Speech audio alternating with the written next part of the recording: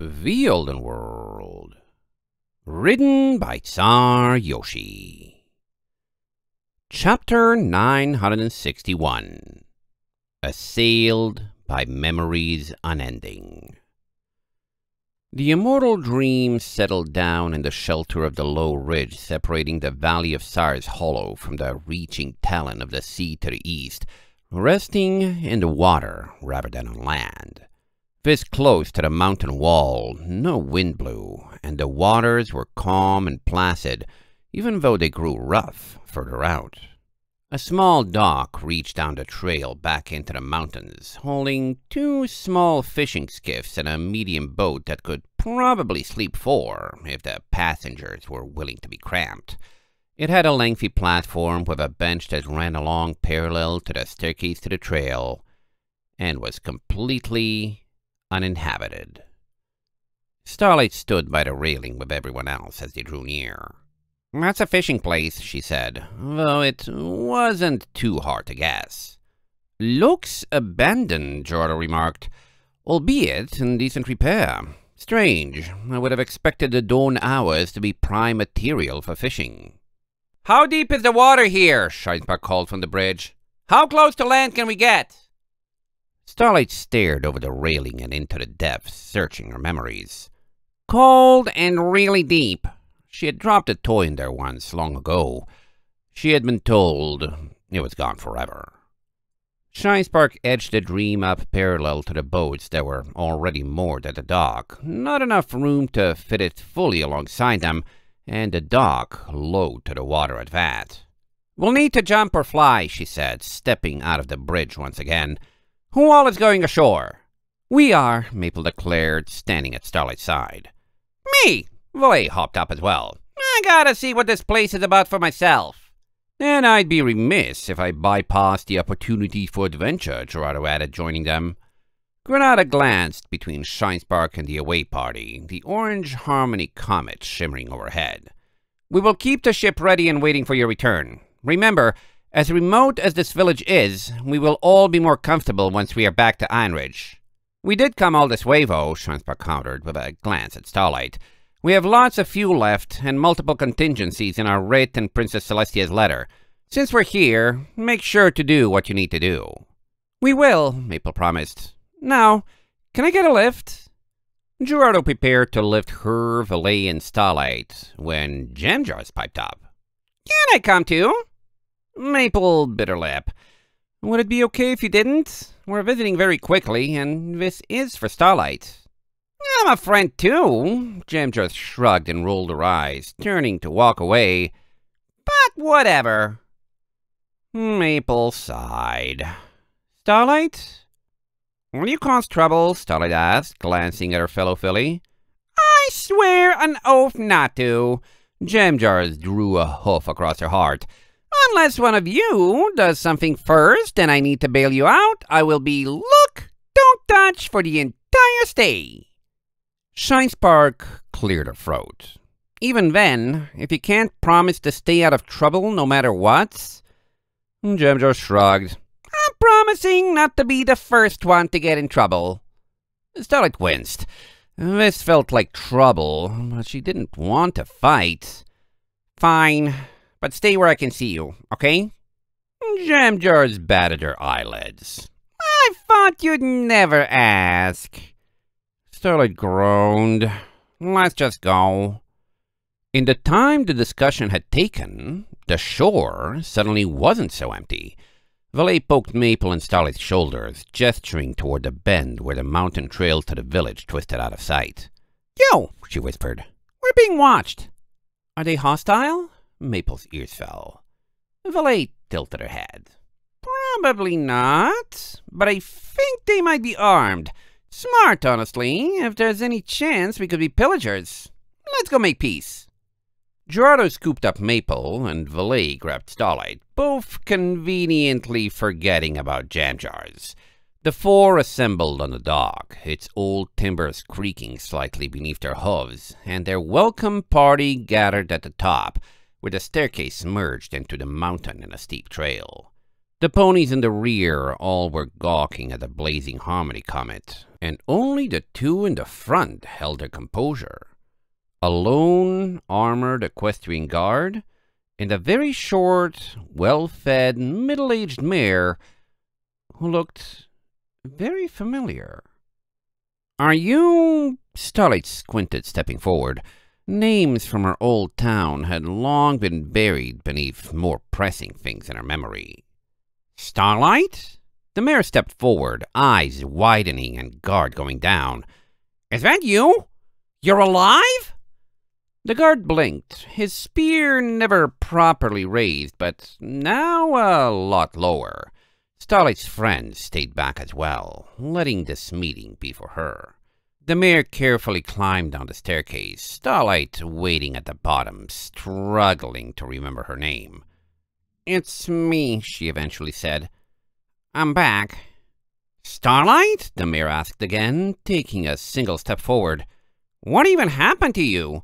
We thought you were dead or ran away or—" "I ran away," Starlight confirmed. "I'm not dead, and I don't know if I'm back. I'm visiting with my new family." She folded her ears. "I don't really remember your name. Sorry. A lot has happened." "Fishy?" the mare asked. "Fish fillet? I caught fish for the bakery sandwiches and did their finances. Was friends with your parents?" A memory clicked in Starlight's mind. "Oh, you were over for dinner sometimes. Right. She had no idea what else to say. "Hi?" Suddenly, she was being hugged. "We thought you were dead," Fishy repeated. "After you vanished, we thought about how unhappy you had been since Sunburst left, and—" At that point, Maple stepped forward, but she didn't interrupt. "You're Starlight's new family?" Fishy asked, looking up. "We are. I take care of her most of the time," Maple nodded. "What about you?" "Family friend." Fishy shook her head, letting Starlight go. "And now the mayor, which is why I headed up the party when Grandpa Glitterfish came running up the docks talking about a second sun on the horizon. Always wondered if my head for numbers would lead to something." She offered a hoof, unable to keep her gaze fully away from the Harmony Comet. "What is that thing? Almost reminds me of 80 years ago." "It's our airship," Valet said with a swagger. "You seem pretty alright. We're kinda just visiting, but mind showing us around? I'm curious what the place is like, and Starlight might want to know what's changed. Valet, by the way." Maple blinked, realizing she had forgotten to introduce herself. "Oh, and I'm Maple. Gerardo Guillaume, Griffin Adventurer Extraordinaire." Gerardo put a talon to his breast and bowed. "Nice to meet you all. Fish fillet, or fishy," Fishy repeated. "And sure, come right on. We're just glad you're not pillagers." She chuckled. "Stuff doesn't change too quickly around here, but after all the months you've been gone, well, it's been enough for a thing or two to happen." Starlight walked first out of her party members, her hooves finding holes and contours in the trail that were painfully familiar, yet she never would have remembered existed. Most of the gawkers moved aside on the trail to let them pass, though the guard that headed up the party with Fishy stared at them with half-closed eyes. "You have an airship," the guard said, glancing between the Harmony Comet and Starlight's friends. "Don't suppose you're thinking of heading north with it?" Billy pursed her lips. "Longer story than you think. I take it you've got opinions on that?" "Sure do," the guard quietly nodded. "Maybe we can talk about it over lunch. This is supposed to be a quiet posting, and no one's looking for trouble." Valet nodded, glancing at Maple and Gerardo. "Sounds good to me." Starlight followed Fishy, already knowing what her friends were thinking. It wouldn't be easy to convince a guard that they had an airship, yet weren't interested in the border without a rock-solid alibi, and they'd probably be reported, even if they did. But there was no denying she was from here. However they sliced things, they were probably going to need that writ of harmonic sanction to all stay together without far too much trouble. Good thing they still had it. The trail through the pass to Sire's Hollow was steep, and by the time they reached the apex, Fishy was panting, and several of the other villagers were winded. "Phew," Fishy managed, glancing at Starlight. "You're not tired at all from that climb?" She peered back at the bay far below. "Kids have so much energy." Starlight shrugged, noticing the exertion on herself, but not really caring. "I exercise sometimes." It was a little bit of an understatement. She had spent hours per day of the crossing killing time by training with Valet, and the atmosphere of the dream was far thinner than it was down here. After all the scrapes she had gotten into, it was at least a productive use of time. But with voluntary handicaps of no horn and no wings, she had yet to best her mentor even once, even with over 100 hours of practice. Probably to be expected when Valet had a lifetime of experience and was twice her size. They rounded another corner, and Starlight's focus snapped back to her surroundings. A valley sprawled ahead, tinged green from the pine trees scattered throughout the building roofs, and she was just high enough that she could see both the treetops all the way across and the roads that sprawled between them. The roads and houses of Czar's Hollow reached all the way to the steep mountain slopes to the east and west, built up along the western slope a little with lattices and supports. To the north was another lake, fed by the mountains and tucked almost entirely into a pocket of cliffs, and the river flowed south from it, winding for the village. To the south, Starlight knew, the river would loop around a ways until the ridge they were standing on ended, and it could flow back north into the bay where they had left the dream. Also heading south was something that passed enough for a road that ponies could use it whenever they wanted to visit the more inland towns. Ponies often went that way to sell their fish. Pass through enough towns, Starlight had heard, and you would eventually reach one that had a railroad terminal. That was the way Sunburst had gone when he left. None of the buildings rose more than 2 stories high, with timber and stone as the abundant primary construction materials. Ponies waved with interested hellos as they followed Fishy through the streets. Visitors here were uncommon enough to be interesting, but not so rare as to stop the town in its tracks. Some of those ponies waved from wooden store counters with open-air windows and wooden signs advertising their wares, the affluent ones showing off their affluence with stone countertops instead.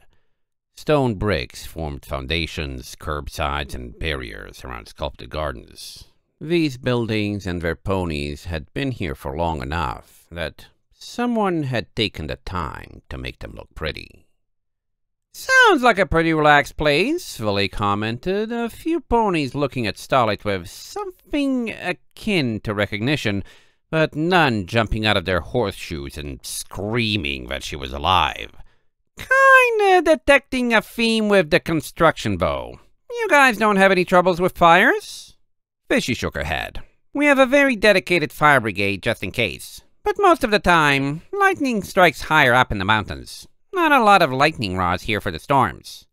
"Always the chance for accidental blazes, rather than ones delivered by the weather," Gerardo remarked, pointing to the hoofful of stone chimneys rising above the buildings. "You have to burn something for heat, after all." Fishy nodded sadly. "We lost the entire inn about 5 years ago. It does happen, but it's usually wet enough to keep things from spreading, and, like I said, we're very vigilant." Starlight let them talk, trying to remember the layout of the town. It was coming back to her like a dream, places that existed in a fragment of scents and colors in her mind, reassembling themselves before her eyes with every turned corner. When they reached a bridge across the river, she had to stop, sagging against a railing, and watching the banks in the distance, assailed by memories of the times she and Sunburst had once played here. She wasn't going to cry, but she hadn't been quite ready for this. "So where are we going?" Maple asked, stopping alongside her and putting a hoof on Starlight's shoulders. The bridge was reasonably active, and while they were hardly impeding traffic, they were far from alone. "No place in particular," Fishy shrugged. "Figured I'd give you a walk around and go see the town hall. It's where most things happen. Unless there's anywhere any of you'd like to visit?" "What about Starlight's old home?" Maple cautiously asked. "Indeed," Gerardo added. "I'm surprised we didn't opt to set course for there first."